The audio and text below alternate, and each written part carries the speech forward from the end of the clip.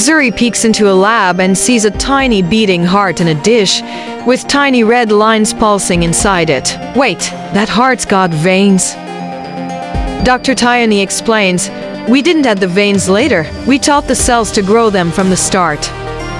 These mini organs aren't just models. They breathe, live, and grow. The future of medicine is here. Scientists just made organs even better by giving them real blood vessels. These little hearts, lungs, and livers can now grow their own veins. Before, scientists tried to add blood vessels later, but now they taught the cells to make them from the beginning. So now, these tiny lab organs can grow bigger, live longer, and work more like real ones. It's the closest we've come to making real organs in the lab with blood flowing inside.